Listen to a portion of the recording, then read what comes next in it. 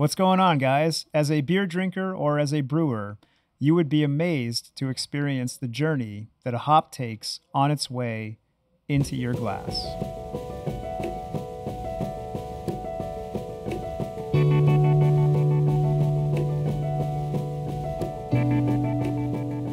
The experience of hop selection in the Pacific Northwest is an inspiring time that has to be seen to be believed. And in this video, we're going to show it to you. So crack a beer, sit back, and enjoy the life of a hop.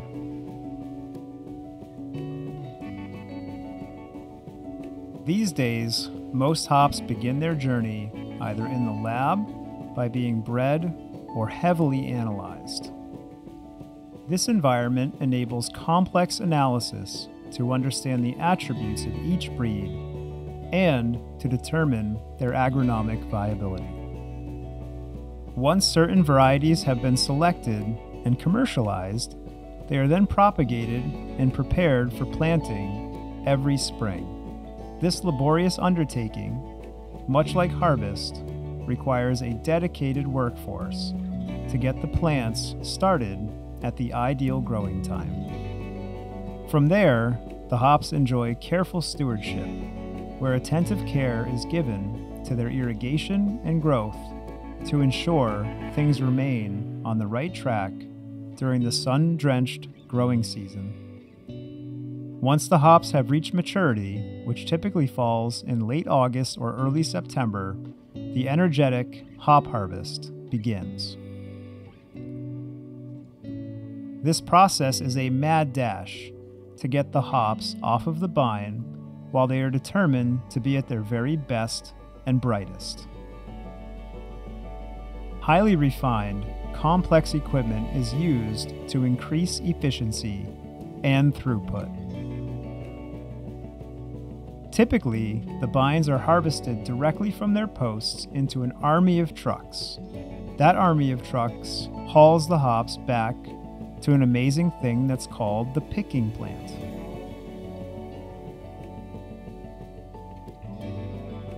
Once there are several different technologies utilized to separate the hops from the vine.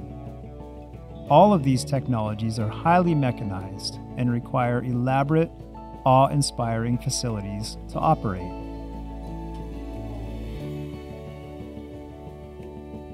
The picking plant entails a complex set of sifters and conveyors that separate the beautiful whole cone from the vine.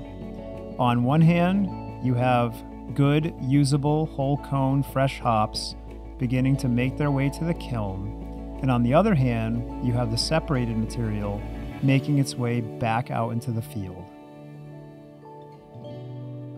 Witnessing this process is like enjoying a real-life incredible machine, and as you take in the images currently on the screen, you can understand what I'm talking about. It's quite the scene.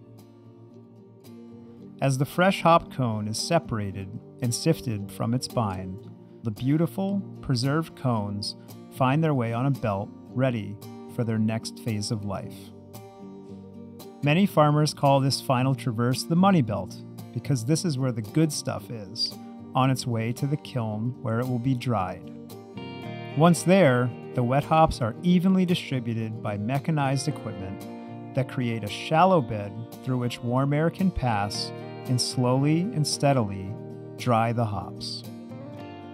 If you're lucky, you'll find those drying hops at the right temperature where a warm mist rises from the hops and the aroma fills the room.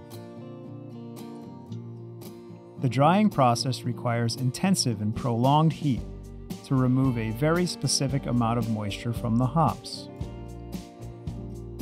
Once they are dried, they make their way down the amazing hop waterfall into what is called the cooling room. There, enormous piles of just harvested hops cool off and await their turn in the baler. Skilled artisans then hand wrap and enclose the bales while they meticulously prepare them for cold storage prior to the next step. Once the hops are baled, they are cored, tested, and sampled for brewers like Treehouse to assess and choose as part of our annual hop selection. This is a critical time that takes Treehouse several intense days to complete each harvest year. If you are not familiar with selection, what essentially happens is we enter a room where we receive those cores and we spend several hours determining which ones are sufficient for our needs and which ones won't work. Once we've made our selection, the next step is for those hops to be pelletized. We enjoy pelletized hops because of their ease of use and solid yields.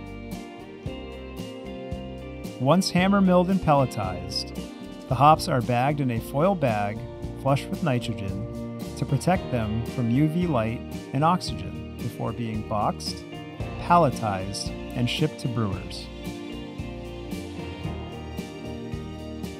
Once these hops arrive at the brewery, they are analyzed one final time for quality control. Once approved, they can be utilized in brewing. They can either be added to our kettle or used in the cellar in a process we call dry hopping. The hops that are left over from dry hopping are composted once again, and the circle of life continues from there. The final step is when delicious, hop-saturated goodness pours from our taps and into your glass, or is carefully packaged to be enjoyed at a place of your own choosing. So this miraculous process brings life into beer everywhere. And if you're watching this channel and you're anything like me, beer is one of life's greatest pleasures. If you enjoyed this content, we would appreciate if you guys subscribe to the channel, and we hope we can pour you a beer here at Treehouse soon. Thank you and take care.